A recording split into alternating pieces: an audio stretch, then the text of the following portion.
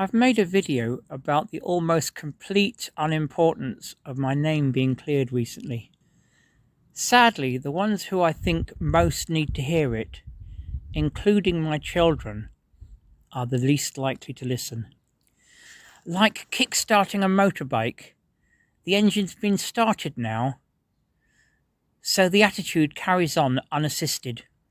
Some then decided a long time ago whether I should be listened to or not, and are unlikely to change that opinion now. Let me explain how prejudice hurts us every second of our life, but only hurts the victim when we show hostility to them. And my children are particularly at risk of this. They could deprive themselves of contact with a dad due to a now obviously unjustifiable prejudice. They and other intelligent humans can hurt themselves for years, though.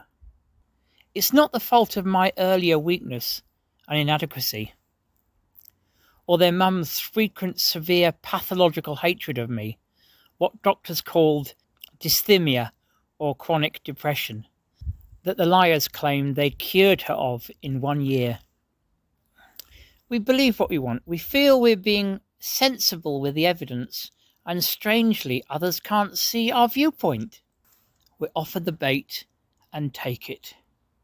We turn bitterly against others, feeling the reasons of our own opinion. Here's a frank admission of this happening to a close friend I had. My friend Nigel died a few years ago, but towards the end he said that when he was little he hated his dad after his mum and dad divorced. The reason he gave himself for the hatred was not his uncritical accepting of his mum's complaints about his dad, but his dad used to spit, and this was a dirty habit. When his father later died, Nigel said he regretted that he stopped talking to him because of the spitting. When Nigel grew up, though, as a smoker, he said he used to spit too. Incidentally, I met his mum, and surprise, surprise, she also was a spitter. So was it such a good reason to miss involvement with his dad over then? Crucially, Nigel never blamed his mum, saying, "She put me off, Dad, so I hated him too." In contrast, a neighbour called Hannah said she carried on visiting her mother and father after the divorce, even though the dad was always criticising his alcoholic ex-wife, Hannah's mum. In short, my son said prejudice spreads like a disease, but now he, the rest of the family, and some others mostly say of me, "We're better off without him."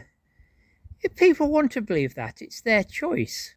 The point of this video, though, is prejudice hurts us, whether we realise it or not. I can hope and pray that certain people grasp how misguided their reasons to avoid me were. Research shows I shouldn't hold my breath, though.